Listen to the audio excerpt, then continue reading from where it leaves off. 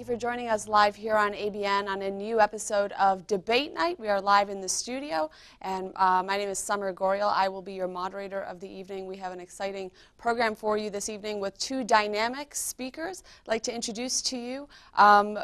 First of all, joining me in the studio, we have Robert Spencer. Thank you, sir, for joining me on the show tonight. Robert is the director of Jihad Watch, a program of the David Horowitz Freedom Center, and the author of 12 books, including 2 New York Times bestsellers, The Truth About Muhammad and The Politically Incorrect Guide to Islam and the Crusades.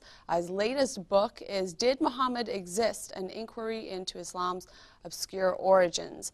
Spencer has led seminars on Islam and Jihad for the United States Central Command, United States Army Command, and General Staff College, the U.S. Army's Asymmetric Warfare Group, the FBI, the Joint Terrorism Task Force, and the U.S. intelligence community. Also joining me this evening is Mubin Shaikh. Thank you, sir, for joining us on the program.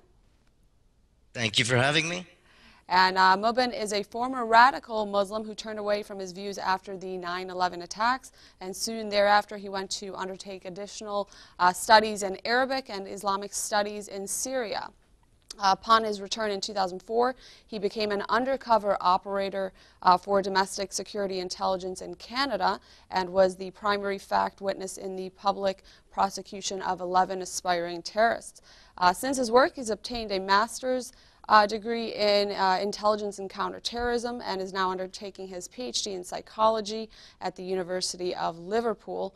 He currently teaches as a professor of public safety and police studies in Toronto, Canada. Thank you to you both for joining me on the program. Tonight's topic is a heated topic, and so we'll get right into it. The topic is the Quran teaches warfare against and subjugation of unbelievers. Again, the Quran teaches warfare against and subjugation of unbelievers. Of course, Robert will be arguing in the affirmative, and Mubin will be arguing in the negative. And just real quick, the structure of the show, we will have an opening statement from both speakers, 2 rebuttals, a crossfire, and then closing statements. And then at that time, we will open up the phone lines for the audience to call in and ask your questions and just provide us your comments on tonight's debate. And of course, as always, the studio line is open here at ABN, which is 248-416-1300, 248-416-1300.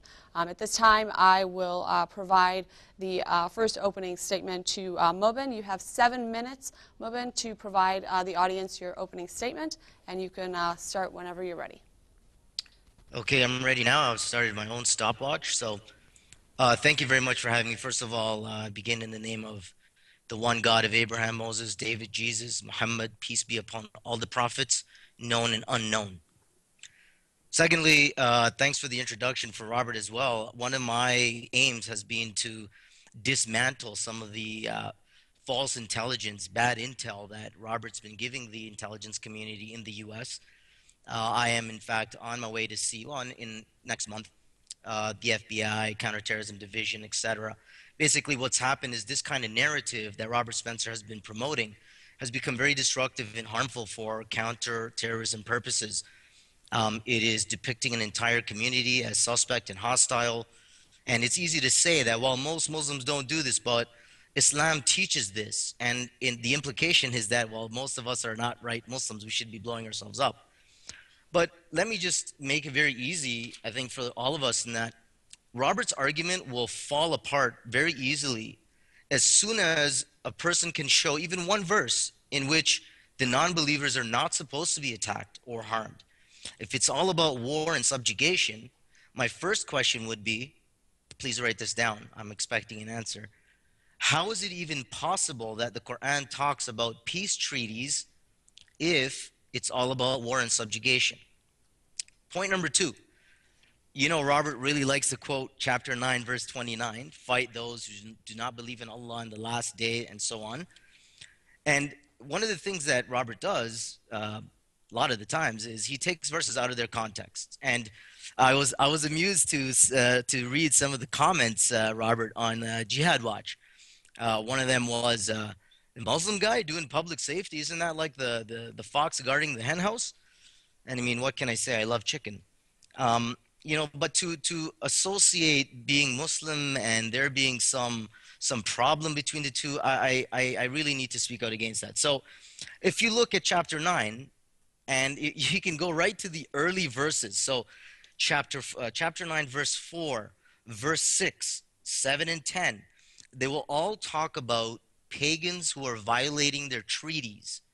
This is not about just fight everyone, no qualifiers, but it's referring to pagans who broke their treaties with the Muslims, because then you will see in verse 4, those pagans with whom you have entered into an alliance, and, important point, who have not subsequently failed you nor aided anyone against you, fulfill your engagements with them. So you see, it's not possible for Islam, for the Quran to teach wholesale fighting against anyone who's not Muslim just because they're not Muslim. To quote that verse, Robert, as Robert does, 929, over and over, as if by sheer repetition it becomes fact, you really have to look at the verses that come before it. This is what being in context means. So, as I just did, I showed you verse 4, you can read verse 5, verse 6. All of it is look at verse 6. If one amongst the pagans asks you for asylum, grant it to him, so that he may hear the word of Allah, and then escort him to where he can be secure. That is because they are men without knowledge. So it's showing you again that there's no instruction to just wholesale go out and just start killing people. I'll give you another verse from the Quran. Um, Do not let your hatred of a people cause you to be unjust to them. Rather, you must be just to everyone. This is why Allah said, "Be just, that is closer to piety." On that verse, do not let enmity between you and others cause you to be unjust in your dealings and rulings with them, such that you oppress them due to the enmity that is between you. So it's telling you you should not be doing this. And one of my favorite ones, Al-Qurtubi, he's a scholar who quote from the 12th century. He's giving an exegesis statement on this verse. And again, you're going to find, I know Robert does this. He'll quote some scholars from here, some scholars from there, and this is good. The problem is when you find other scholars saying other things. It's one thing to make the argument that Islam or the Quran teaches war and subjugation of non-believers, and there are no verses that speak of, qualifying statements or peace treaties or anything like that. So Al-Qurtubi, in regarding that verse, he says, this verse also proves that the disbelief of non-Muslims must not prevent us from being just to them, and it is not permissible for us to retaliate in the same manner, even if they kill our women and children and cause sorrow to befall us. It is not permissible for us to act likewise with the intention of making them feel grief and sorrow. So you see, and I'm on 5 minutes running up to 30 seconds, I've already shown you from chapter 9 itself. I haven't even gone into the other chapters because, I find it very strange that Robert maintains this argument when there are so many verses in the Quran which enjoin one towards peace, good conduct, righteousness. In fact, what is most ironic from this is Robert's argument that the Quran teaches war and subjugation of non-Muslims because they're non-Muslims is pretty much the same argument that Al-Qaeda makes and other Islamically motivated terrorists. So, and it's interesting because I actually used to subscribe to a lot of these views. So when Robert keeps perpetuating these ideas, I'm kind of reminded of myself when I was a little bit younger and didn't really look at the verses in their context, especially the verses that directly precede the verses that you're quoting. Um, Secondly, and I'm sure we'll get back to this, I'm running on 6.5 now. The history itself shows that Muslims did not just go around killing everyone wholesale. I'm going to quote to you the example of Umar, the Caliph Umar in Jerusalem. He sieged Jerusalem. They didn't attack and slaughter everyone in there. He sieged Jerusalem, and in one of the greatest acts to repudiate the Roman Christian expulsion of Jews from Jerusalem, invited the Jews back to Jerusalem. We're run 10 minutes or 10 seconds. So you have the verses, you have the history. Go ahead. Thank you, Mubin. Robert, mic's all yours for your opening statement. Yes, thank you, Mubin, for your kind and gracious opening statement. Just a few of the numerous inaccuracies, distortions, and outright falsehoods in it are among them the first thing about the context. Let's go to the context. Let's look at the context. According to As-Sawi ibn Juzai and many others, this verse, 929, and maybe I should actually start with quoting 929 just so that everyone knows what exactly we're talking about. Fight against those who believe not in Allah, nor in the last day, nor forbid that which has been forbidden by Allah and His Messenger, and those who acknowledge not the religion of truth, even among the people of the book, until they pay the jizya with willing submission and feel themselves subdued. Now, according to these Islamic authorities, and I invite you to give me others that contradict this, they say this ayat was revealed when the Messenger of Allah was commanded to fight the Byzantines. When it was sent down, the Messenger of Allah prepared for the expedition to Tabuk, which of course became the whole setting for the revelation of chapter 9 of the Quran, which was the last major chapter to be revealed with serious doctrinal content. Now, in 929, we find, in chapter 9 in general, we find, of course, the notorious verse of the sword, slay the unbelievers wherever you find them, and we find this verse about fighting even the people of the book, that is primarily Jews and Christians, until they submit as inferiors to the rule of the Muslims. Now, as far as the context goes, you were saying that there ought to be some recognition given about the language about peace treaties in the first part of the chapter. Now, it's very important to note that there is a peace treaty that's offered to the people of the book in that particular verse. If they pay the jizya with willing submission and feel themselves subdued, then there's peace with the Muslims. But that means that they submit to the dhimma, to the contract of protection, which was institutionalized discrimination against non-Muslims, against the Jews and Christians, forbidding them to build new houses of worship or repair old ones, to have authority over Muslims. They had to pay this special tax that the Muslims did not have to pay, and so on. Now, that, according to Islamic law, is justice. So when Qurtubi says that even their disbelief doesn't prevent our being just to them, there is nothing in Qurtubi, and I challenge you to quote it if it's there, but it isn't, that Qurtubi does not say, don't fight them, don't make them pay the jizya, don't make them submit. As a matter of fact, he says just the opposite. But as far as Qurtubi is concerned, that's justice. So being just to everyone means making the Jews and Christians submit as inferiors, that is, to be subjugated, as according to the debate topic tonight, they are to be subjugated under the rule of Islamic law.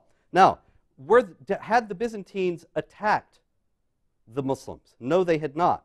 Muhammad moved, according to Islamic tradition, against the Byzantine garrison at Tabuk entirely unprovoked.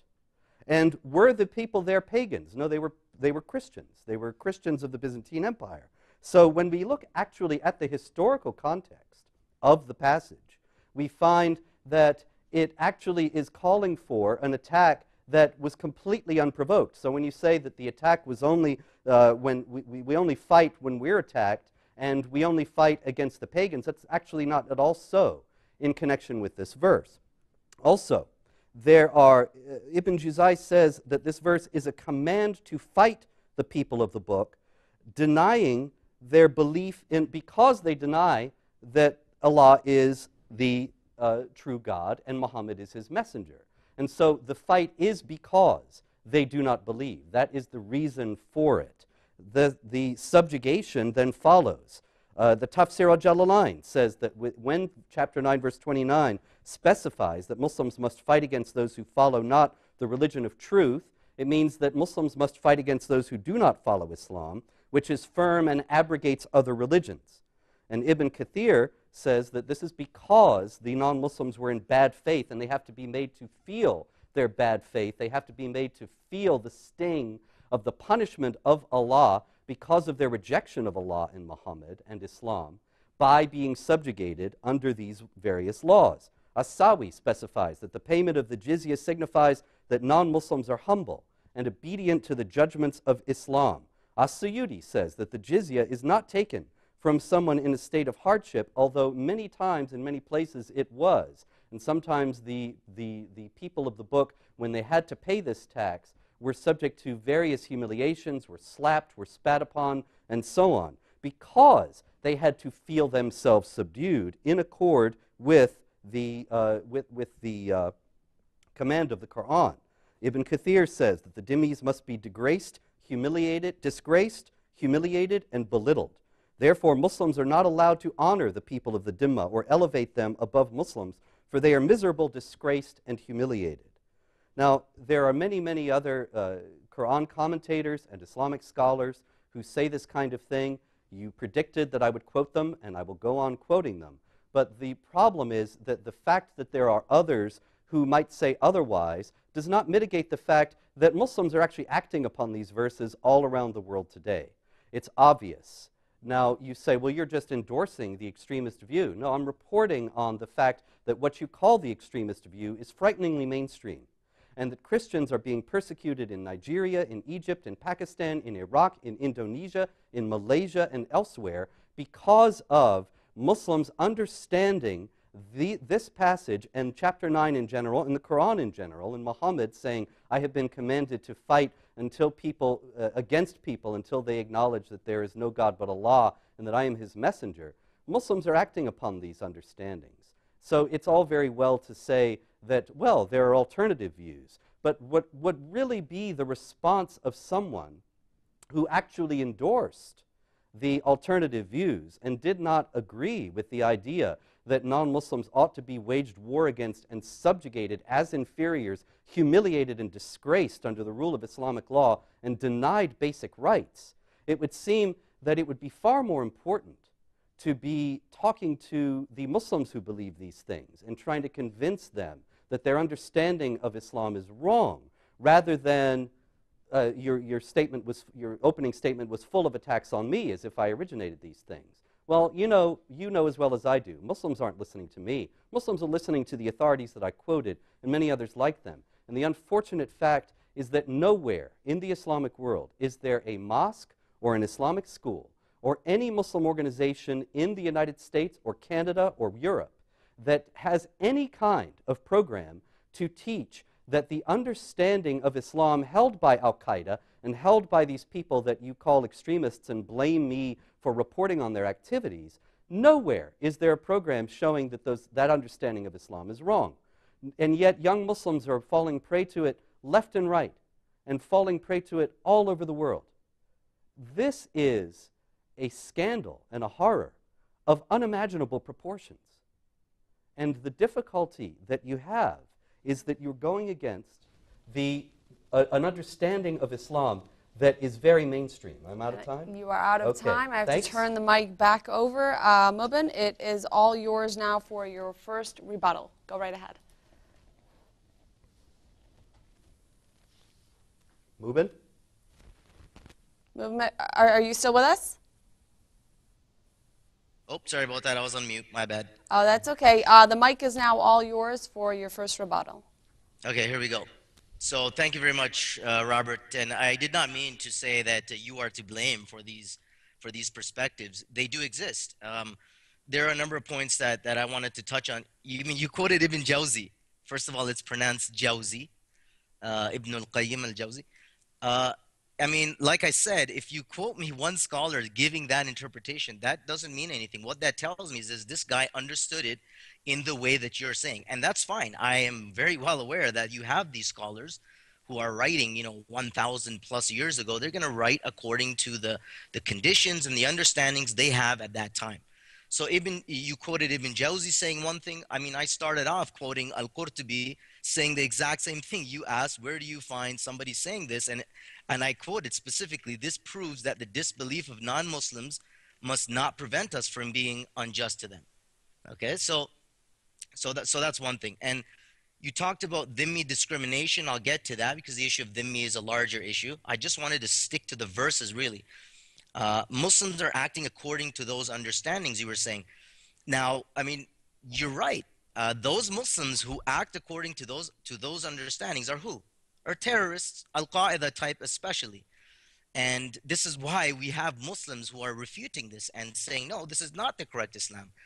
And I cannot believe that you just made that statement There is no organization that has a program in which these views are being denounced or showing people that these views are.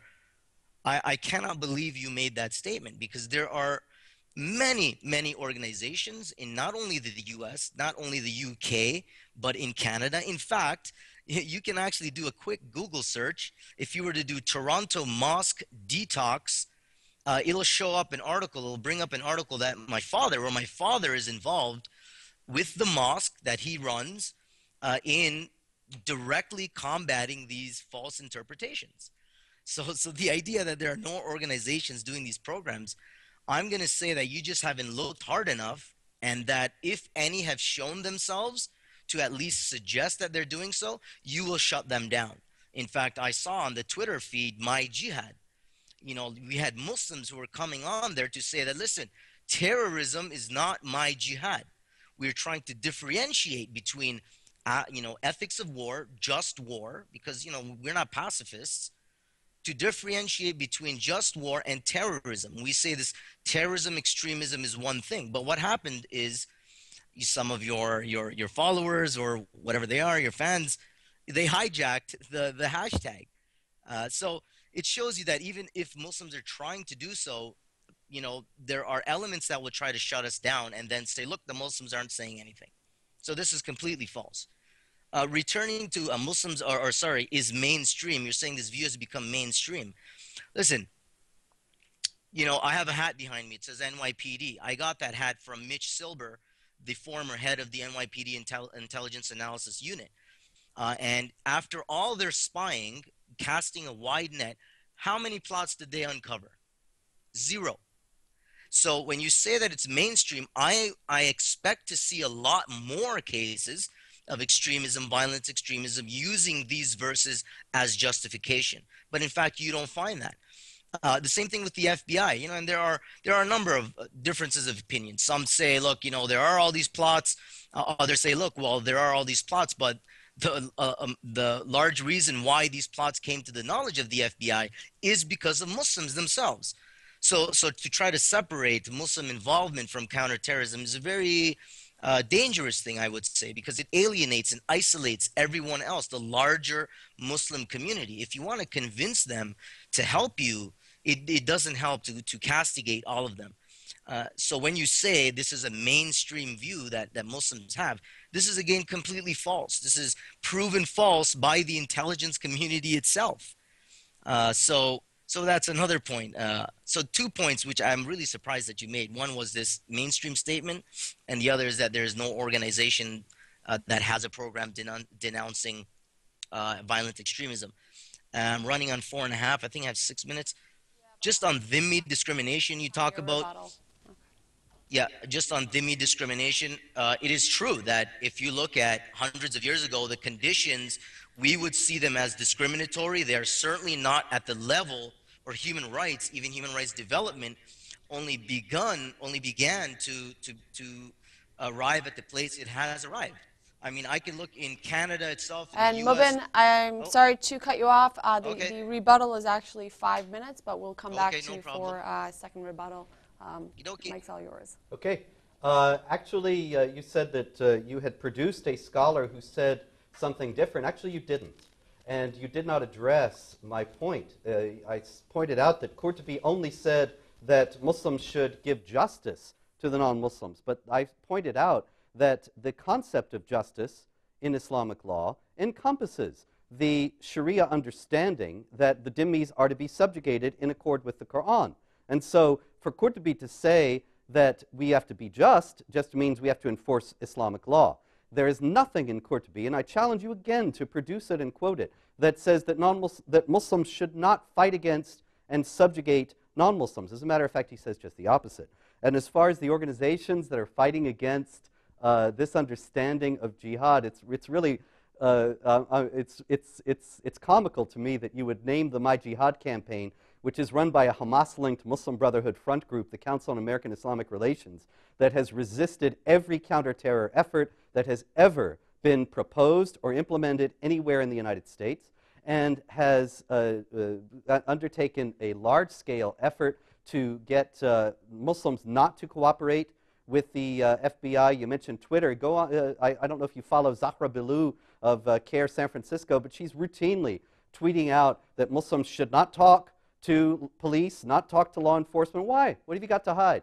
I tell you, if there were terrorist activity going on in my church, I would invite the police in and help them find the terrorists. And so all this closing of ranks, it's very suspicious. And to name this group that is sponsoring the My Jihad campaign as some evidence, it's risible. The My Jihad campaign is a cynical and deceptive whitewash designed to fool people into complacency about the jihad threat and make them think, oh, well, jihad is just getting in your exercise or making friends. And in reality, there are armed jihadis fighting jihad warfare against non-Muslims all around the world today. The fact that somebody in Chicago or San Francisco thinks that jihad means getting exercise doesn't do anything to challenge those jihadis. It only is directed toward non-Muslims. If CARE really wants to fight against the understanding of jihad that Muslims all too often hold that involves violence and subjugation, then let them run their ads in Cairo or Riyadh or Baghdad or Kabul. But in Chicago and San Francisco, come on. And in any case, it is unfortunately a mainstream idea. The fact that nothing was found in New York at a particular time and place establishes nothing. New York is the greatest city on earth indeed, but it is not the whole earth. And there are armed jihadis in every continent, and they are waging violent jihad against non-Muslims in the places I enumerated before: Nigeria, Egypt, Pakistan, Indonesia, and elsewhere. And so it is, unfortunately, quite mainstream. You said, well, these are 1,000-year-old authorities. I have authorities, I don't know if I have time, but I will quote from all the schools of Sunni Muslim jurisprudence, the Maliki, Hanafi, Hanbali, and Shafi'i, and they all say these things. And you could say, well, these are old authorities. Okay, find me new ones where those schools of jurisprudence teach something other than this. Ibn Khaldun, who was a Maliki jurist, he said, in the Muslim community, the holy war is a religious duty because of the universalism of the Muslim mission and the obligation to convert everybody to Islam either by persuasion or by force. Ibn Taymiyyah was a Hanbali jurist, and he said, since lawful warfare is essentially jihad, and since its aim is that the religion is God's entirely and God's word is uppermost, therefore, according to all Muslims, those who stand in the way of this aim must be fought, and so on and so on. But there was one other point that you made before we go on, and I can quote more and will. But you said that the dhimmi was also something, the dhimma is something of the past. It's not. The Egyptian Copts just recently were threatened with the reimposition of the dhimma and the reimposition of this institutionalized system of discrimination, subjugation, and harassment. And they took that very seriously, such that an Egyptian Coptic leader responded to the Salafis who were saying this in Egypt by saying, we will resist to the point of martyrdom. In Gaza, Hamas spokesmen have said that as soon as they consolidate their power fully over the entirety of the Palestinian territories, they too will reimpose the jizya and the dhimmi system. And it is something that other Islamic authorities have spoken about elsewhere in the world, not 500 years ago, not 1,000 years ago, but today. And so it is something that is a very live system, and it is based on their understanding that the Quran teaches warfare against and subjugation of non-Muslims. Thank you, Robert. And at this time, we have to take our first break of the evening. Again, our lines are open. Please give us a call at the studio at 248-416-1300. When we return, we will get right back into our rebuttals, our crossfire, and then our closing statements, and then open up the lines for you, the audience, to call in and ask your toughest questions to both Robert and Mubin. We'll be right back. Stay with us. You're watching Debate Night Live on ABN.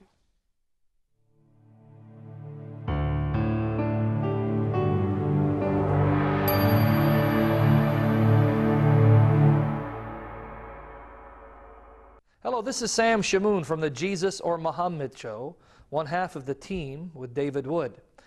I'm here exhorting my brothers and sisters in the Lord Jesus Christ who've been blessed by the programs at ABN, especially by the Jesus or Muhammad Show, to consider and prayerfully consider to partner with us financially, because as you know, ABN is a viewer-supported satellite station. In order for us to continue to broadcast the gospel of the Lord Jesus Christ, not just to Christians, but also to Muslims, and not just to Muslims, but to those who are sitting on the fence and are considering embracing a worldview or seeking after God, ABN wants to reach these people, but can only do so with your financial support. So I'm encouraging my brothers and sisters to come alongside ABN and make a financial contribution to continue Jesus and Muhammad and other shows with the purpose of preaching the gospel of Jesus Christ, seeing Christians get strengthened in their faith, Muslims coming to saving faith in Jesus, and others turning to Christ as their only hope and Savior. But again, we cannot do this if the support does not come in to continue to broadcast these shows. So would you please consider prayerfully asking God whether He'd have you support us on a regular basis so that we continue these programs and continue to bless the people of God, preach the truth of the gospel to the non-Christians, including Muslims, so that in everything we say and do, that Jesus Christ will be glorified and that His gospel will spread throughout the entire world. Would you please join us financially? Thank you so much.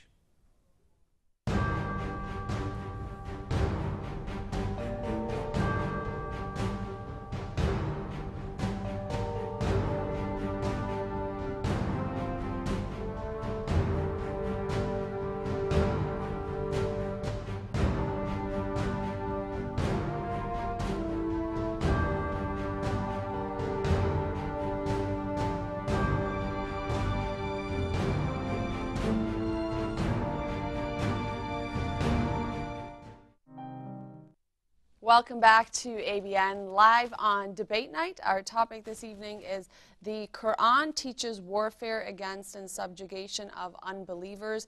Arguing in the affirmative, we have Robert Spencer, and arguing in the negative, we have Mubin Shaikh. Thank you again for joining us both on the show, and we will get right into our second rebuttal. Mubin, the mic's all yours, and you have 5 minutes whenever you're ready. Ready, go. Okay, so we need to come back to the verses on jihad. One thing that is not disagreed upon, or there's no difference of opinion, is the first verse that was revealed regarding jihad, and that's chapter 22, verse 39. And it says, to those against whom war is made, permission is given to fight, because they are wronged. And verily Allah is most powerful for their aid. They are those who have been expelled from their homes in defiance of right, for no cause except that they say our Lord is Allah. And again, we're talking about the context of pagans and otherwise hostile forces to the early nascent Muslim community. And it's talking about those people who were fighting you, evicting you from your homes. And I'll quote another verse, chapter 60, verse 8. 60, verse 8. Allah forbids you not, with regard to those who fight you not for your faith, nor drive you out from your homes, from dealing kindly and justly with them. For Allah loves those who are just. And Allah only forbids you with regard to those who fight you for your faith and drive you out of your homes and support others in driving you out. So you see, this is the context in which all these verses regarding fight them appears.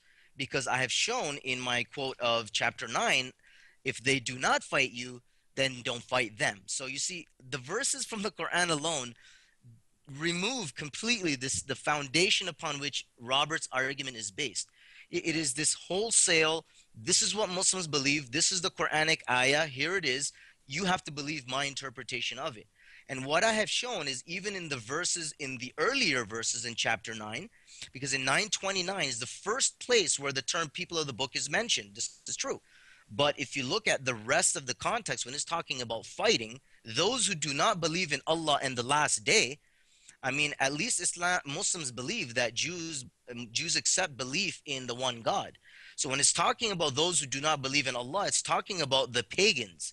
And we learned from the earlier verses in chapter 9 that those are pagans who were actively engaged in hostilities against Muslims.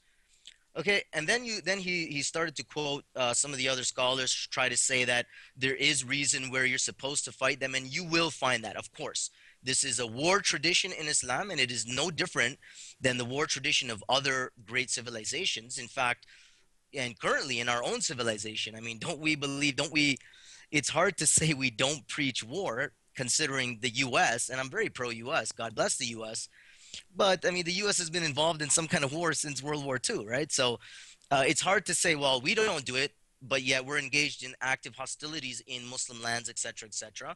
And I'm not using that as an argument against Robert's position. I'm just illustrating. Speaking of my jihad, he tried to do the guilt by example. He says, this is a Hamas-linked group that's really bad, and if you click on their link, your computer will blow up. I don't know. I have nothing to do with CARE. I couldn't care less about CARE. This is an attempt by Muslims to denounce terrorism and violent extremism. And there are many people trying to do this, but you see, we run into this problem of people then hijacking the hashtag. I don't want to make this about CARE or my jihad. I'm just saying that there are people who are condemning, but they're being turned down. We're at 3.5 minutes. As I mentioned in my first exchange or first opening, I talked about the history. Like, look at Umar, the Caliph Umar in Jerusalem. Again, this idea that Muslims are supposed to be at war and subjugate all people, non-Muslims that is. How do you explain that Umar, Caliph Umar, sieged Jerusalem, did not destroy it, did not take over with violence and brutality, invited the Jews back to Jerusalem after the Christians had exiled them, refused to pray in the Christian churches lest people made the claim that, look, Umar made the claim upon this church. If it was about war and subjugation, how could that even happen? So again, I'm on 4.5. I'm going to reiterate again. I read the verses from chapter 9, chapter 60, other verses, which directly refute the idea that you have to fight them because they're non-believers. Nay, you fight them when they are fighting you. That's it. Thank you. Thank you, Mubin. Well, Robert? you know, here again, don't believe me. Let's go to the Islamic authorities. Al-Azhar University in Cairo is the foremost institution in Sunni Islam. It was praised right after 9/11 by the New York Times as a beacon of Islamic moderation. And I have here a legal manual, Umdat as-Salik, Reliance of the Traveler, which is certified by Al-Azhar. I have here, it says here, we certify that the above-mentioned translation, that is the one I've got here, corresponds to the Arabic original and conforms to the practice and faith of the Orthodox Sunni community. Conforms to the practice and faith of the Orthodox Sunni community. Now, Mubin, you've just been speaking a great deal about defensive jihad and claimed that there is no offensive jihad. Certainly there is defensive jihad. There is the command in 2239 and 68 in the Quran to fight against those who have attacked or supposedly attacked the Muslims. But there is also offensive jihad, as this manual certified by Al-Azhar as conforming to the practice and faith of the Orthodox Sunni community. It says that the Muslims have the responsibility to make war upon Jews, Christians, and Zoroastrians, provided they first invited them to enter Islam in faith and practice, and if they will not, then invited them to enter the social order of Islam by paying the non-Muslim poll tax, the jizya, which is while remaining in their ancestral religions, until they become Muslim, or else pay the non-Muslim poll tax. And then they quote 929 in support of this idea. And so we have Al-Azhar University certifying a manual of Islamic law from the Shafi'i school that tells Muslims to wage war against Jews, Christians, and Zoroastrians until they convert to Islam or submit and pay this tax and submit to dhimitude. And it's solely on the basis of their being non-Muslim. There is nothing in here about doing this only if the non-Muslims attack you. This is pure offensive jihad. We also have Ibn Kathir on the celebrated verse of tolerance, there's no compulsion in religion. And Ibn Kathir says this, that there is no compulsion in religion, means do not force anyone to embrace Islam, because it is clear and its proofs and evidences are manifest. That sounds great. But then it goes on to say, this verse is abrogated by the verse of fighting. You should be called to fight against a people given to great warfare, then you shall fight them or they shall surrender. Allah also says, O Prophet, strive hard, jahada, against the disbelievers and the hypocrites, and be harsh against them. That's At-Tawbah chapter 9, verse 73. And fight the disbelievers who are close to you, let them find harshness in you. Ibn Kathir goes on to explain, all people of the world should be called to Islam. If any one of them refuses to do so, or refuses to pay the jizya, they should be fought till they are killed. Now, see that? It's all the people of the world are called to Islam, and if they refuse to become Muslim, they are fought till they pay the jizya or they are killed. Nothing about defending yourself against them. This is pure offensive warfare.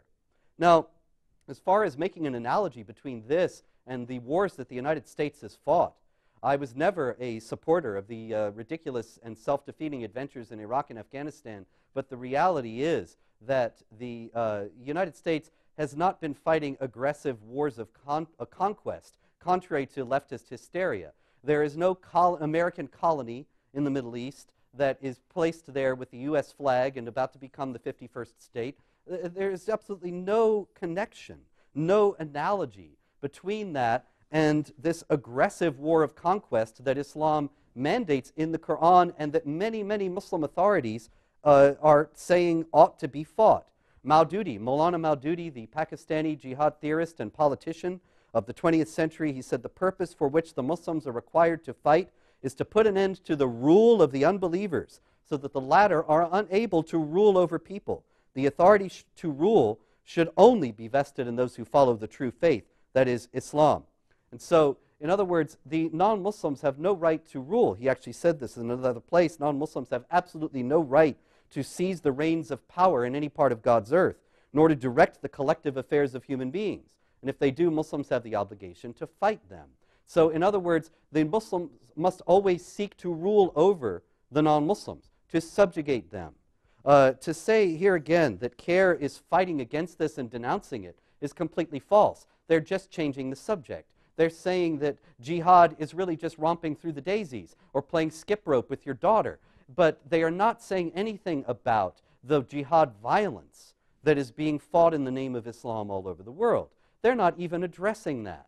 And so it's all very well that Zahra Balloo might think that jihad is making cookies, but that doesn't stop the violent jihadis. And that is the great problem before us.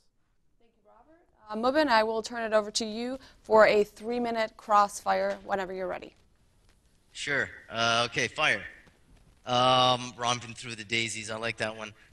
Just quickly with my jihad and CARE, again, I have no ties to them. I really couldn't care less about them. I'm sure they don't have very high views of me anyway. But what I do appreciate is the attempt to differentiate between jihad and terrorism. And this is something that is necessary and is being done. Now, what you did is, you see, you again quoted some scholars, and Umdatus Salik is a work of the Shafi'i school. Now, I know many Shafi'is, and they study Umdatus Salik. In fact, under Nuhamim Keller, who probably that's the English version that you have, these people are Sufis. They certainly don't understand the verse as you have suggested. They will record what scholars have said on such and such verses, and you will find a multiplicity of scholarly opinion on these verses, like I showed you earlier. And you're right, I wasn't quoting Qurtubi, I was quoting Tabari, in fact, or actually I was quoting Qurtubi when I said, Qurtubi, regarding do not let hatred between you and others cause you to be unjust in your dealings. Qurtubi says, this verse also proves that the disbelief of non-Muslims must not prevent us from being just to them. Now, you're suggesting that, well, just in this case refers to jizya and dhimma, and this is not stated here in this verse. In fact, if you look at as it goes on, it is not permissible for us to retaliate in the same manner, even if they kill our women and children and cause sorrow to befall us. So he's talking about the concept of fighting in war. That's what he's talking about, being just. Do not transgress the bounds of fighting. I'm not going to talk about offensive wars, and it's funny about no U.S. colonies. While it's true that no U.S. flag directly flies over their embassies, I mean, this is what grand strategy is all about, right? I'm very much into Western influence into the Muslim world, the good things that the Western society has, but to say that this kind of expeditionary enterprise does not exist is not true. What we see today in our context today is lesser than it was 1,000 some odd years ago. You will see these things of slaves and dhimmis. You can't build a church. You can't build a church too high. You will find these things. But we're talking about today and now, and people today and now, especially those who study Umdatus Salik, they don't then say, aha, now we must go and declare jihad and force jizya out of the Christians and Jews. They don't do this. And those people who are out fighting, they don't quote Umdat Salik and others, they quote, they base their aggression on grievances, not necessarily Quranic verses, you see. This is a very important thing to understand. It's not always about citing verses and doing it because of that. They fight you because they perceive you are fighting them. Thank you, Mubin. Your time's actually just about up. We'll turn it back over to Robert for a 3-minute crossfire. Okay, you actually said that you quoted scholars saying the contrary. You still haven't. Not even one. You keep quoting this one line about how we should do justice, which just means implement Sharia. If you can find me some place where he directly contradicts the Sharia provisions, which present themselves as justice, then I'll accept your point. But you still haven't done it. As far as the forbidding the building of churches, it's bitterly ironic what you're saying in light of the fact that the building of churches is indeed impeded, and violently so, today, now. In Egypt, Christians try to build a church and Muslim mob shows up and burns it down. That happened like last week, you know, and it's happened more than once in recent months.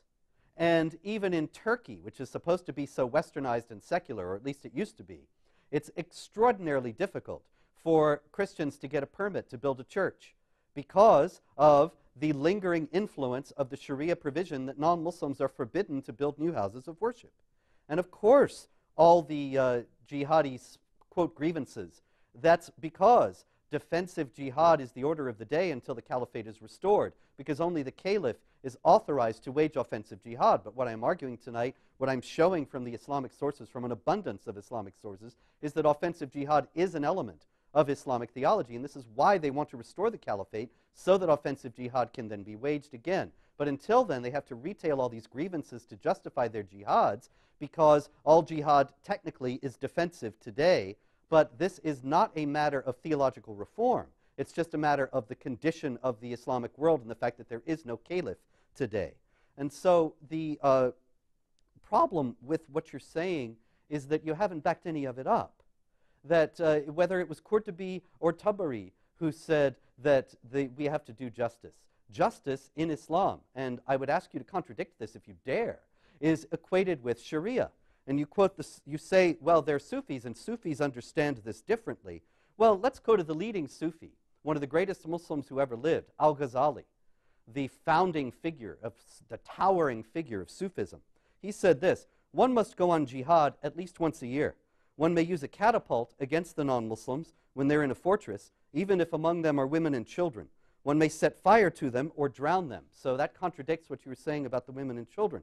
If a person of the Ahl al-Kitab, the people of the book, is enslaved, his marriage is immediately revoked. One may cut down their trees. One may destroy their useless books.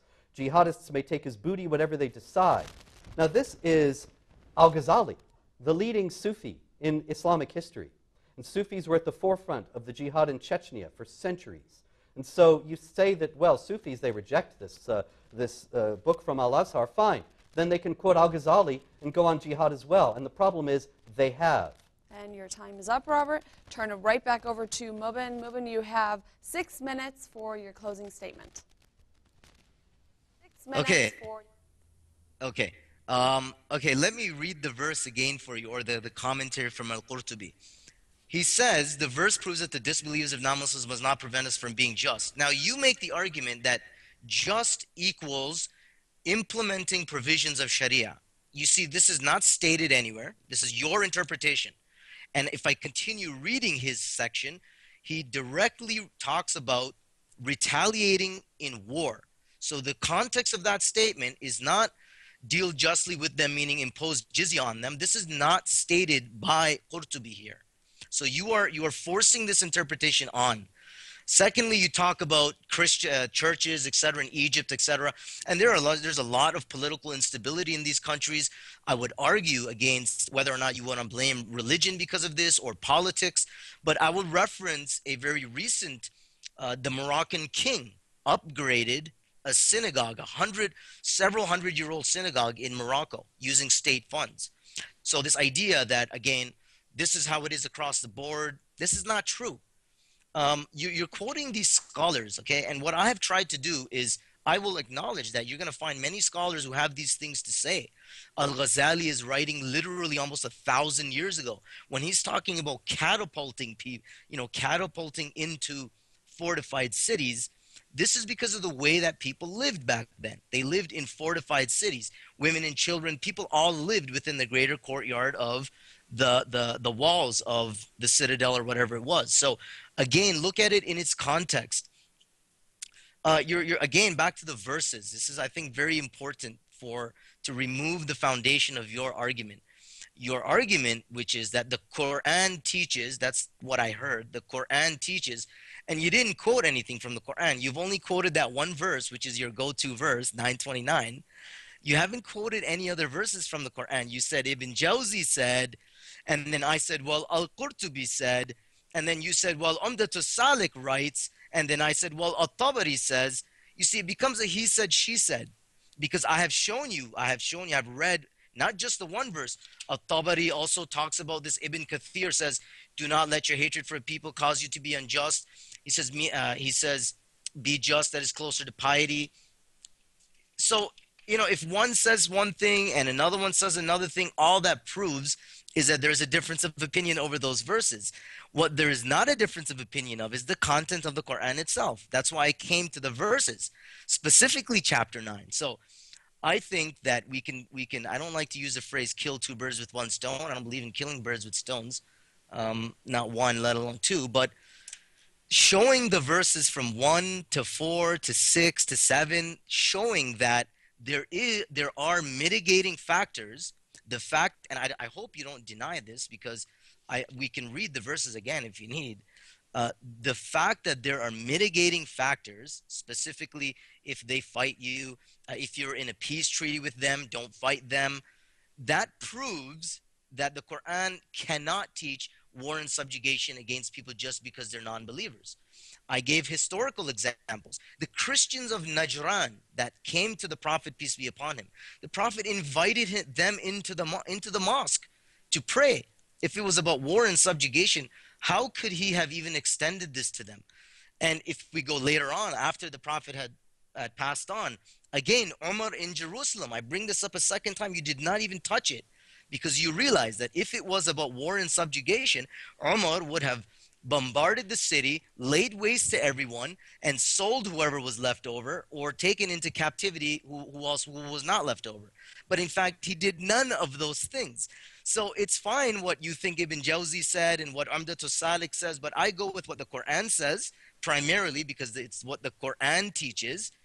I went with what the Quran said. I went with the actual historical example by the Caliph, who I am pretty sure understands the Quran and its message better than Ibn Jawzi, Al-Shafi'i, and writings like Umdatus Salik. So again, the verses themselves show mitigating factors, and the fact that there are mitigating factors proves unequivocally, I would say, that Islam does not call for war and subjugation just because they don't believe.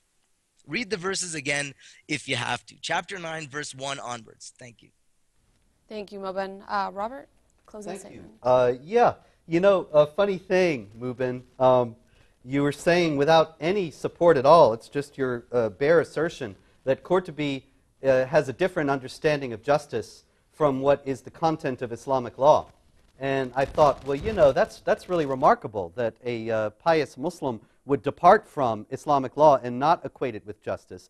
And so I just happened to be looking at this book that is certified by Al-Azhar that we've been talking about, Umdatus Salik, and it's actually the chapter in which the instructions about jihad warfare against unbelievers and their subjugation as dhimmis is called justice.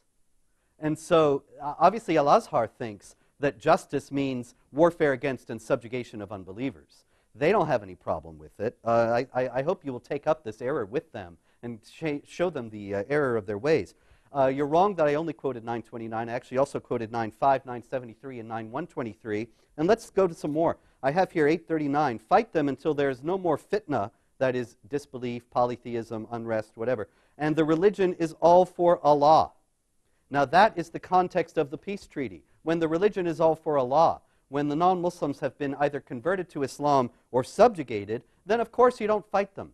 And that's what happens, what is being discussed at these verses you so love, the beginning of chapter 9. It's funny how you keep saying 9, 1 through 4, and 6 and 7. Because 5, of course, says, slay the unbelievers wherever you find them, unless they become Muslim, submit to the regular prayers, and pay the poll tax, pay the alms tax, and so on.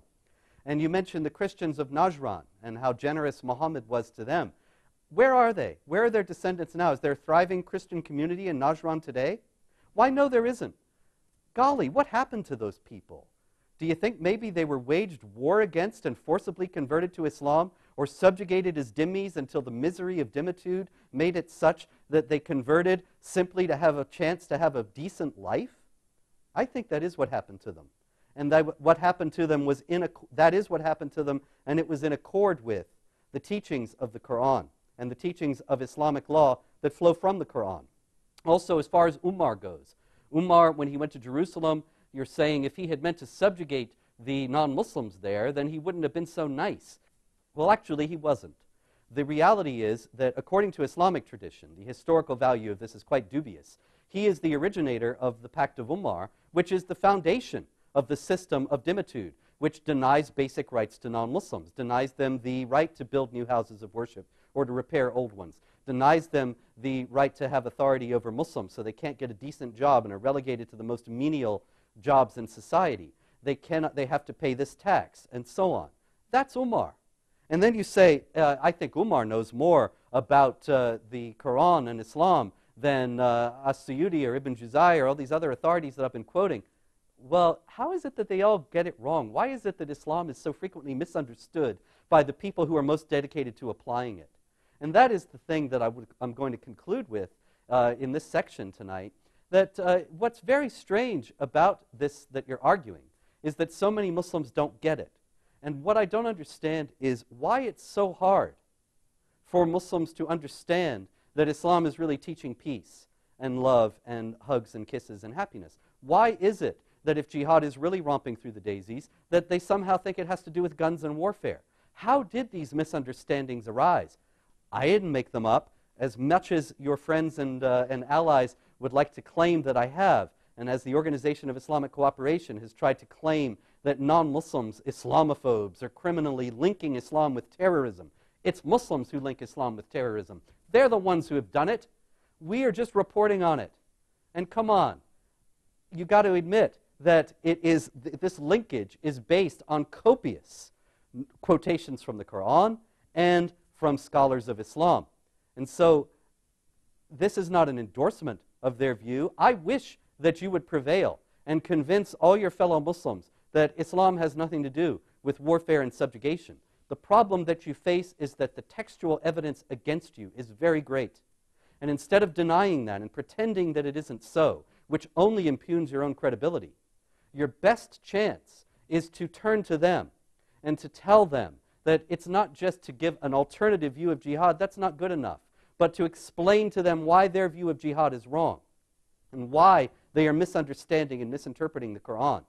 But misunderstanders of Islam abound in the world, and they abound in the world precisely because this is what the Quran teaches, warfare against and the subjugation of unbelievers. The material you adduced about defensive jihad does not and has never been understood in Islamic theology to cancel or to abrogate the material enjoining offensive jihad. As a matter of fact, Ibn Ishaq, Muhammad's first biographer, Ibn Qayyim, and all the way up to the present day, the recent Chief Justice of Saudi Arabia they all have said that there are 3 stages of jihad delineated in the Quran. The first is tolerance, the second is defensive jihad, and the third and final stage that is valid for all time is offensive jihad. That is the stage that the Salafis, the Muslim Brotherhood, Al-Qaeda, and the rest of them are trying to reintroduce into the world by restoring the caliphate. And this is an understanding of Islam that is unfortunately all too mainstream. And so while I wish you well and I wish you success, if you are sincere in your claim that Islam does not teach this, it is not me you have to convince. It is the great majority of the jihadis in the world who understand quite otherwise. Well, the formal part of the debate is now over. Thank you, gentlemen. We will take a 60-second break, and when we return, we will open up our phone lines for you to call in, 248-416-1300. Again, also feel free to visit abnsat.com, where this debate will be uploaded. Again, abnsat.com. We'll be back in 60 seconds. Stay tuned. You are watching ABN.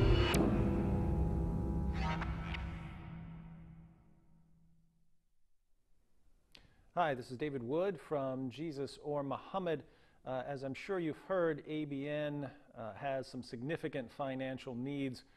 A lot of the equipment here is either outdated or damaged, and it's affecting the broadcast. I'll say ABN does a great job with what they have, but they could be doing much more if they had some newer equipment, some newer cameras. And so I encourage everyone to support the work that's going on here. We'd like to have more broadcasts, more shows, more programs, and we can only do that through financial donations. And so I encourage everyone out there to contribute whatever you can. And beyond all of this, apart from the technical needs, there's also the security needs, given the increase in threats. And so if ABN is going to continue carrying on this work, they're going to need your support, as they always have. And so as as we end out the year and you're thinking about where you'd like to donate, I don't think you'll find a better place than ABN.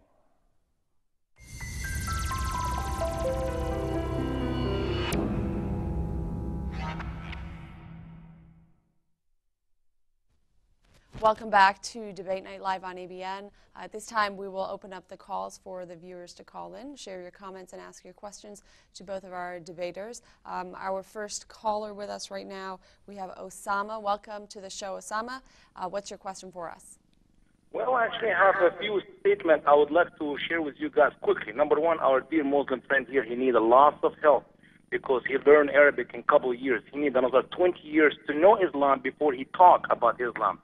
When you talk about this contradiction among Muslim scholars, Robert Spencer is quoting you one and you quoting another verse, two different interpretations to two different verses in the Quran. I can give you the same contradiction in one verse of the Quran, chapter 47 and verse 35. You know what Allah said? Do not be weak and do not call for peace when you have the upper hand. So Muslims do not have upper hand like yourself, can betray the American and act like a nice guy to America and can work for FBI. But the time will come, when the right time will come, when Muslim in America have the upper hand. You yourself, who are helping the FBI today to have victory over the terrorists, you yourself will be a terrorist. Muslims call for peace when they do not have the upper hand. So I can show you many verses in the Quran where you see different interpretations of verses. When Muslims have upper hand, they are not loving and peaceful. When Muslims do not have the upper hand, they are loving and peaceful. And really, you talk about Omar and Jerusalem, as you were there and you saw what Omar did to the Christian and to the Jews of Jerusalem. You have no clue. Read the Pact of Omar to know what Omar did to my home country, Egypt. What Omar did to the Christian and the Jew of Jerusalem. Yes, indeed. He actually built them homes with a lot of garden around it to make sure they come back. That's really, you guys are just full of hogwash Islam. Now, Osama, before you go on to your next point, let's give both speakers an opportunity to I have a question for my friend here. Just a quick one. I'm not going to go any further. Go right ahead. I want him to tell me, what does this statement say in English? I'm going to give him a word in Arabic, and I want him to read to me what it says in English. قال أبو عبيدة كل آية فيها فرق للقتال فهي مكية منسوخة بالقتال. Because he's been quoting Al-Qurtubi, and I'm glad he believes in Al-Qurtubi. Here is what Al-Qurtubi said about Abu Ubaidah. كل آية فيها فرق للقتال فهي مكية منسوخة بالقتال. Now, can he tell me exactly what this Arabic said? And if not, I would like to translate it to him right now. Go ahead, sister. Okay. Thank you, Osama. Mubin, the mic's all yours. Yeah, Osama, calm down a bit. He's talking about different interpretations, and all this shows is that there is a difference of opinion. I mean, if you have not studied Islam, maybe you won't know this, but there is a lot of difference of opinion in Islam. There are 4 schools of law, and when Robert is talking about Umdatus Salik, Umdatus Salik says this. Therefore, Al-Azhar is endorsing the war and subjugation of believers. Umdatus Salik is one of many works by the Shafi'i school of law, and it is done in English. And so Al-Azhar said, yes, this is a faithful translation. So I don't see how it's an endorsement of Al-Azhar policy. Just on the topic of different interpretations, when you're gonna give me talking about Abu Ubaidah and people who are writing from the times in which war is ongoing, you will find them speaking in a way in which it's clear war is their context. And this is the entire argument. When people are fighting them, they will refer to the other, they will quote their scriptures in a way that validates their particular context. So to show me that Abu Ubaidah is talking about jihad and how every verse has a portion associated to jihad, this is not really making the argument, because what you need to show is that, you know, your average everyday Muslim is, you know, secretly planning. I love this. You know, you're working for the FBI, and one day you're going to turn on them and become a terrorist. You know, I mean, if you look for a boogeyman everywhere, you're going to see him everywhere. Thanks. Robert, any comments? Yeah, you know, Mubin, there you go again with this reductionism of my argument. What I said was plain. This video will be available. People will be able to watch it and check what you're saying. So it's probably not a good idea to so brazenly misrepresent what I say just a few minutes after I say it. You said in the first place that I only quoted this Shafi'i manual from Al-Azhar. Actually, I quoted Maliki and Hanbali authorities as well. I have Hanafi authorities here also. You say that it's just one interpretation of many, and yet you still have not adduced a single quotation, not even one, to show that that Muslims should not wage war against and subjugate unbelievers. Just to say they should work for justice is not enough, because it is common in Islam to equate justice with Islamic law, which mandates this warfare against and subjugation of unbelievers. Where is this association? Excuse me, I never interrupted you. Excuse me. My apologies. You say that that this Umdat as-Salik is one of many Shafi'i books. Fine. Produce another. Give us a quote. Show us even one that says Muslims must not wage war against and subjugate unbelievers. Could we just have even one? Can I give it? Let's actually move on, because we have a lot of calls coming in. If we have some time at the end, I'll give you both an opportunity to re-comment. But right now we have Adrian, I believe, on air with us. Welcome to the program. Hello, good evening. My question or comment is for Mubin, and the way I understood your main point is that the majority of the Muslims believe understand the Quran as being a message of love and not war, and that's contrary to the over 20,000 deadly terrorist attacks that have been done all over the world since 9/11, and a lot of your arguments stemmed from the point of view that because one scholar doesn't agree, or a couple of scholars don't agree on this side, therefore we can't make any generalized kind of statements. Well, this kind of reasoning reminds me of like the medieval arguments of how many angels can sit on the head of the pin. But if we look at the actual physical effects of what Islam and of what the Quran has brought about in the present-day world, all the persecutions of the Christians in Egypt, in Somalia, in Malaysia, in many countries where Islam is the main religion, where are the Muslim organizations condemning this? Where are the Muslim organizations trying to say no? The Quran is incorrect, and I understand that you really can't do that, because when you're squirming right and left, trying to justify it and trying to change the topic, you can't criticize the Quran, because you ultimately believe that it's the infallible word of Allah. The Christians Christian religion underwent a reformation. Islam has never undergone a reformation. It has never undergone an honest look at itself, at these verses that are there, without trying to, weasel out of what's really stated there. Because if it does, it'll cease to be Islam. Okay, thank you, sir, for your comment. Mubin, mic's all yours. Yeah. If we can keep the responses brief because the calls are coming in. Yep, got it. First of all, I don't justify anything. I condemn unequivocally persecution and oppression of Christians. The Prophet, peace be upon him, said that the dhimmi who is persecuted, he will find that I am the prosecutor on the day of judgment. So I don't justify any of that oppression. Secondly, I want to make a quick point. You say in the modern world, and this is true, where was the Islamic extremism, terrorism in the 50s, the 60s, the 70s? That was secular Marxist terrorism. So we have something very specific now in this age in which the Islamic supremacist movement has come about. And I'm going to say to you that if Islam was about war and subjugation, well, there would have been war and subjugation going on all throughout history, but that's not the case. There's something very specific about this time, and I'm going to say to you that it has very little to do with religion, more so to do with political grievances. That is why you see these things happening in the world, in the Muslim world. Thank you. Robert? Little to say. I just can say that we haven't seen it throughout history. We didn't see it in the 50s and 60s of the 20th century because the Islamic world wasn't strong enough to prosecute the jihad at that time.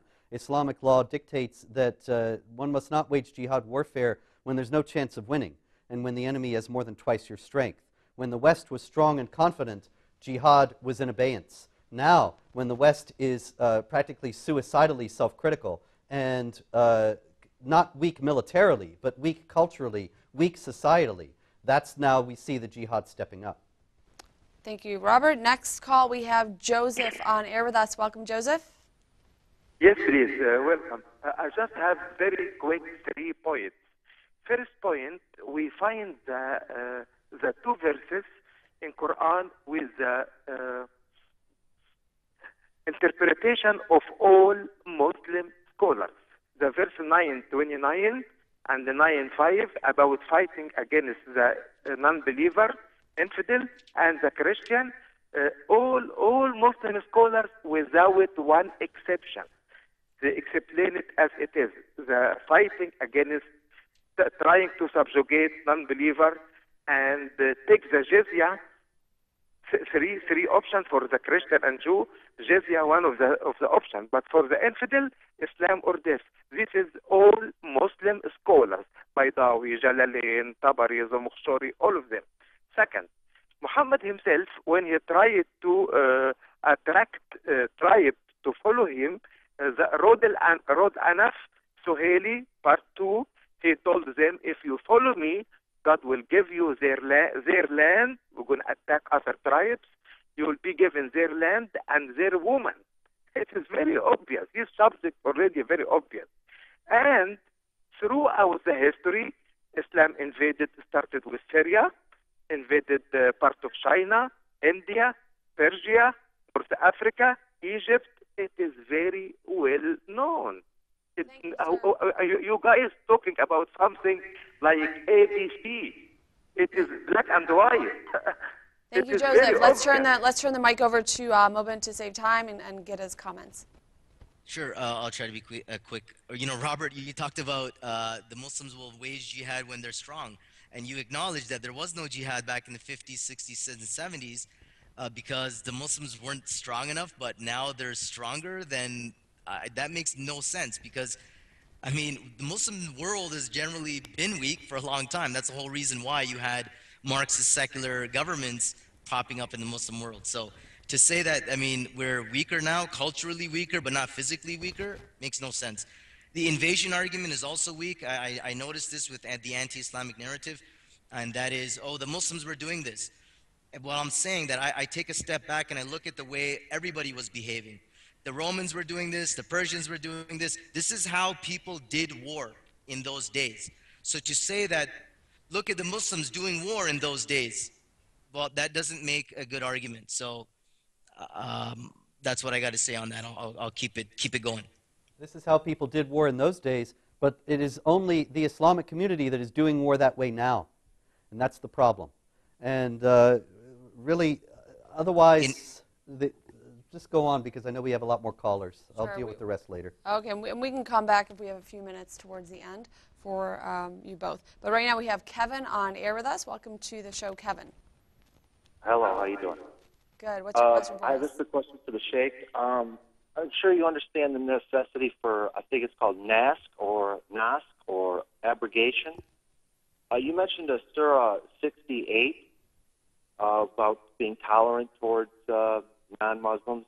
But if you read the tafsir of Al-Jalalain, it says, God does not forbid you in regard to those who did not wage war against you from among the disbelievers on account of religion and did not expel you from your home, that you should treat them kindly and deal with them justly. And it says this was revealed before the command to struggle against them. Assuredly, God loves the just. So I believe 68 was abrogated, and the Quran is not in order of revelation. I believe Surah 9 is the second from last revealed. So I'm not sure how you would reconcile that in your argument. Also, if the goal is in Islam, according to Sahih Muslim 59:17, Muhammad pressed Ali on to fight them, and Ali asked in a loud voice, he said, why am I fighting these people? And the Prophet said, fight them until they bear testimony to the fact that there is no God but Allah, and Muhammad is his messenger. So I was wondering if you could respond to that. Thank you, sir. Go right ahead, Mubin. Yeah, I would have to look at Jalalain's tafsir again to see where he says that this is abrogated, and that's fine. I mean, there's a long discussion on abrogation, nasikh wa mansukh, in the Islamic sources. I'm not going to get into that. Some people say, well, you know, they're making these arguments to try to make sense of the verses. That's beyond the purpose of our debate here. Directly to your question, how do you deal with that? I have the Quran in front of me. I deal with the context, the whole context of the Quran. So when I see multiple verses, nobody makes the argument that all the verses regarding peaceful conduct, you know, your peace treaties, dealing justly with people with whom you've made peace treaties, nobody says those verses are abrogated. So the general idea that you deal justly with those who deal justly with you still remains. And the other part of the argument is you deal harshly with those who deal harshly with you. So I'm not going to make the argument that Islam is a pacifist religion. There is definitely a component of offensive, aggressive action. This is normal. This is normal in all the great war traditions, if you will. So, so just on that, on the abrogation point, and I think you mentioned 59:17, Sahih Muslim. You're going to find many verses, many statements. One saying to Ali, you know, and I have another one. You can say. I'll give you one. I can quote one from Ali that said, look, don't fight the Abyssinians. Don't fight the Turks. So you can see that belief alone is not sufficient for waging jihad. Oh, sure. There's the whole idea of the takfir and declaring Muslims to be hypocrites or unbelievers and thus fighting against them as well. Certainly, jihad is not restricted to warfare against unbelievers. It's also warfare against Muslims who believe differently. Dealing justly and peace treaties, here again, you're going back to the same thing without ever having established that justice in Islam is not Islamic law, which is warfare, which mandates warfare against and subjugation of unbelievers, and that the peace treaty in regard to the non-Muslims is the dhimma, the pact of protection, which mandates their denial of basic rights. And so we come back again. The Quran teaches warfare against and subjugation of unbelievers. Dealing justly is in 839. Fight against them until there's no more fitna and the religion is all for Allah. That is not abrogated. That is not canceled. That is not mitigated by verses that say deal justly with people or have peace treaties with them.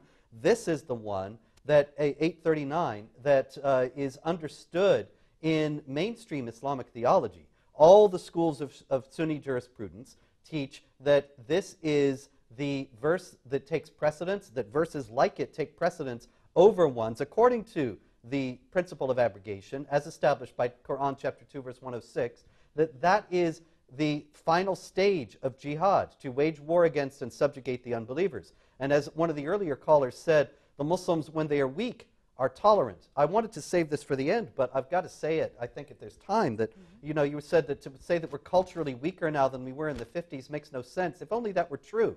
But the whole idea that resisting jihad and resisting Islamic supremacism is some kind of racism or bigotry or hatred, which is what I'm routinely charged with, is an indication that we no longer have the will to fight against this, but we are up against a very martial and determined foe. Why don't we take our next call of the evening? We have Omar on air with us. Welcome to the show, Omar. Hi, how are you? Good, thank you. What's your question for us?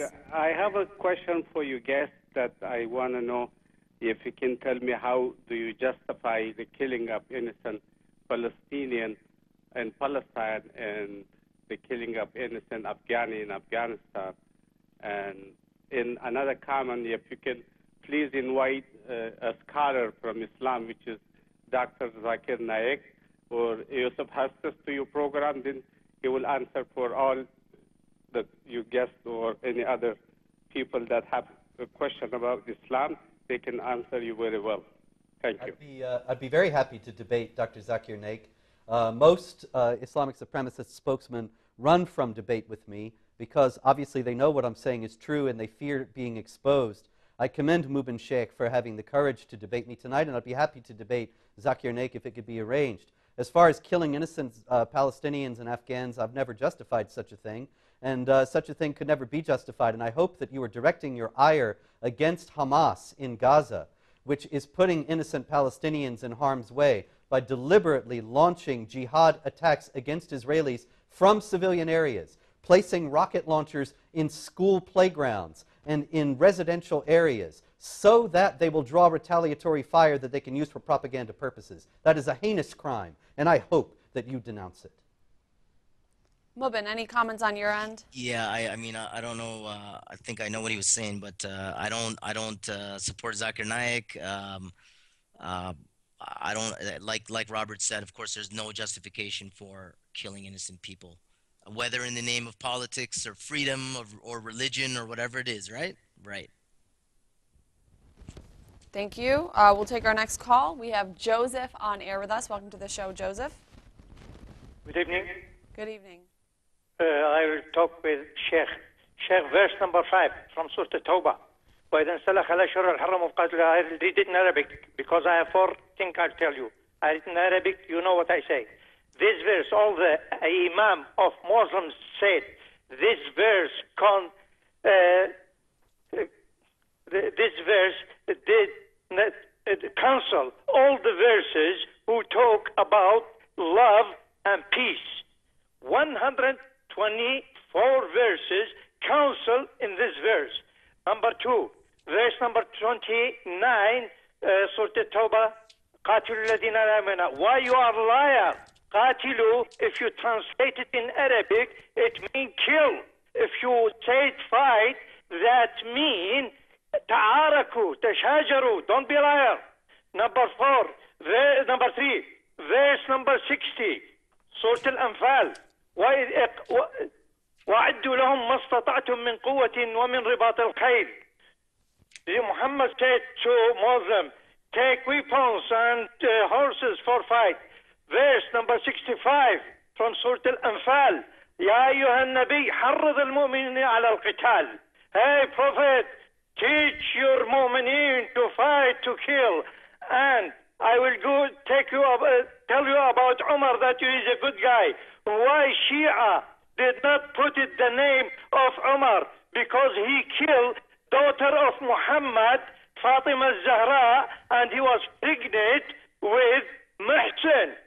Now, and you can read Ash-Shurut al-Umariyah in Jerusalem that they do it. And Thank you, sir. Let's give, because we're running out of time. Let's give Mubin an opportunity. Calm it down a bit there, sir. Okay, he's talking about verses in which the Muslims are encouraged to fight. And you will find them because there are many instances where the Muslims were being fought against. And so whoever was fighting them, they were to be fought in reciprocation. That's the whole theme. Those verses that you see, you know, Robert's been trying to kind of run around and say, oh, the verse on justice says it's about imposing Sharia on it, and just one verse. I mean, there are many, many places where if you look at an index and look up justice, you'll find many, many verses, and they do not. Maybe one or two you can relate it to the immediate context, but there are so many others that give a general reference to being just in your dealings with other people, in your covenants, and this is exactly what people did. So I that's all really I'm going to can't say about believe those that you were verses. trying to separate justice from Sharia as a believing Muslim. I find that amazing, and I hope that Okay, some of your Robert, co-religionists don't get wind of what you're saying there, because before they you, might take umbrage. Why don't we take our final call of the evening, and then I'll give you both an opportunity to provide any final comments that you have. Right now we have Curtis on air with us. Welcome to the show, Curtis. Hi, it's actually Chris. Oh, Chris. Welcome, Chris. Hey, and I was actually invited by Mubin on Twitter earlier today to come get some. And then we started talking about Iraq 4. But basically, I want to ask a couple questions here. I'm reading a great book, and it's not one of yours, Robert. It's actually by Alan Dershowitz, even though, Robert, you have many great books. It's called The Case for Israel. And I've learned many things reading this book, such as, Palestinians weren't even considered Muslim by other Muslim countries until Israel became a nation. Like, in fact, in the 1800s, the Jews actually outnumbered the Muslims in that country. So we're actually running out of time. Did you have a particular question that you can ask to both of our speakers this evening? Yes. Basically, I want to bring up the Armenian genocide because Mubin challenged Robert to come up with other times where Muslims were slaughtering people. And then Sahih Bukhari, 04-52-176, the day of resurrection will not arrive until the Muslims make war against the Jews, blah, blah, blah, blah, blah. Basically, the very holy book, the Quran, and its teachings are very racist. And how can he say Islam is peace if their very teachings and their leaders say we must kill all the Jews? Okay. Thank you, Chris. Mubin, I will hand the mic to you. Just take about 60 seconds to answer this, and then just provide the audience any final comments that you have. The day shall not arrive until there's a fight with the Jews and Christians.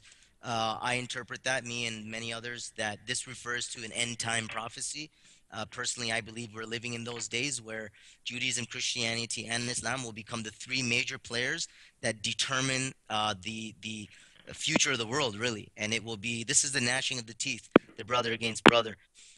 So I'll just make the statement on that. And just to close, if I may, look, again, Robert keeps trying to make the argument that I haven't said this and I haven't said that. I've quoted many verses, and he will only come back to that particular verse and its use of just. But I don't just look at that verse regarding just, being just. There are dozens of places, literally, in the Quran where the term for justice is used. So the general idea of justice, meaning being fair to other people one-on-one or as groups, still remains. What you're trying to do, Robert, is force a very particular understanding onto that verse and to say, anytime the word just is used, that's what it should mean. And that is not the case. If any of you actually go and read the verses, not just the ones that are quoted, but the ones before and after, so you can get a context, you will see that whenever there's mention of fighting and conflict, it is almost always in relation to those people who are fighting you. Second point, just on the aggressive jihad or the expansive jihad. Again, this is a normal concept in human civilization. We ourselves in the West, we have an aggressive Western construct. This is why there are aircraft carriers waiting outside of countries. It is a show of force. It is a show of force. So this is something that all nations do. I mean, I'm sure the U.S. would like to rule the world, and for all intents and purposes, it does. But the idea that Muslims can't do that, or if Muslims did that at some point, that's proof of them being really, really bad and out to subjugate everyone. This is again proven false by the simple fact that in many places, Jews, Robert said earlier on that the dhimmis were given low jobs and they weren't allowed to make a decent living for themselves. Robert, this is very easily verifiable. The historians have talked about many Jewish personages who had high status jobs. Salah ad-Din, the great general against the evil We're going to have to turn the crusaders. mic back over to Robert for some final comments. You have about 60 seconds, and we have to end the show. Yeah, Mubin, there was a Jew who was named Vizier of Granada in 1066, and the Muslims were so enraged the Jew was holding authority over them that they carried out a pogrom and killed 4,000 Jews because they knew that this was against Islamic law. As far as, once again, you're just not being honest about what I've said.